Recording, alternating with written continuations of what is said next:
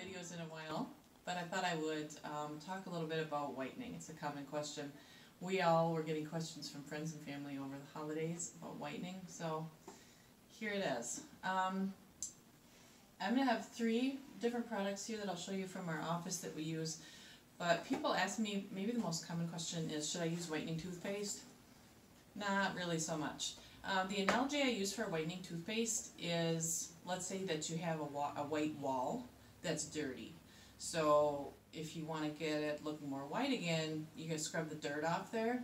That's kind of what a whitening toothpaste does. So if you've got a lot of stain from, let's say, tobacco, coffee, tea, those things that we all kind of depend on from day to day, they're staining your teeth. The whitening toothpaste can scrub some of that off. It has particles in there that tend to be abrasive, so it can get the dirt off the wall, so to speak, but it's not going to make the wall any whiter, like if you were washing at home, if that makes sense. And also, in the process of cleaning the wall, you might scrub off a little bit of the paint. It might be a little damaging, and that's what whitening toothpaste can do too. They can be too abrasive, so the teeth themselves might be okay, but if you've got root exposure, it's too abrasive, and it's too abrasive on your gums. It causes some sensitivity, so I really don't recommend whitening toothpaste. I've never ever had a patient say, I'm just having awesome results with whitening toothpaste. Sorry, doesn't happen. Get the cheap toothpaste with no whitening and no tartar control to help control your sensitivity, and just come and see us regularly to get the staining off. So how do you make the wall whiter? Actually, you need something that's going to stay in the teeth. Something over the counter that does work is Crest White Strips. I've had some patients have luck with those. I think they're maybe $40 or $50. You can get them almost anywhere. That same active ingredient in white strips over the counter, we're going to use stronger in the office or send you home with. So there's 3 main ways that we whiten here. First one, cheapest option. And many other dental offices may offer these. Just because this says Venus, this brand name, I'm not plugging it, just happens to be the one that I use at my office. There are other brands with the same ingredients that are going to be just fine. This is a tray that you, I think it's a 7-day kit. Yeah, I actually have this at home. I've only used one of the trays because I found it to be a little cumbersome. But they're prefabricated, so one size fits all isn't always, you know, it's not as good as a stocking cap, doesn't always work. But if you can tolerate the kind of weird fit for the cheaper price, it can whiten some, just for everyday, maybe coffee use or something. It's a good way to see if you can tolerate the whitening. It does cause a little sensitivity.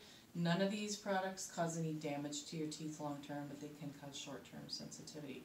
So the cheapest option for some minor staining is going to be a prefabricated tray of some type that we can sell to you, such as this one.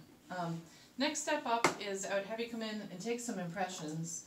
This is a model for Invisalign, but similar concept. So if I were to take an impression of your teeth, then I get a really customized way to make a tray that's going to fit. This is actually an Invisalign retainer. Don't use this for whitening. This is just for illustrative purposes, okay? But I make a tray that's a little bit like this, but more flexible, and send you home with some bleach that you can place in the tray, snap it over your teeth, and it's just going to sit on the teeth for maybe a half hour to an hour at a time, and it keeps it off the gums, because whitening materials, the gel can be, it stings a little bit on the gums, I'm not going to lie. Sometimes, you know, to get beautiful, it's a little bit painful. But it's only short term. It heals up just fine.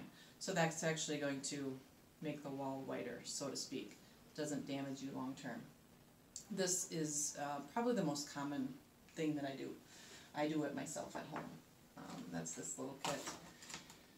The next step for people who really have some staining, since the teeth came in, they're dark, you know.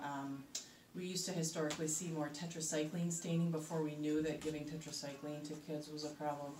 People really have some dark teeth, or maybe you're getting older, they're super dark.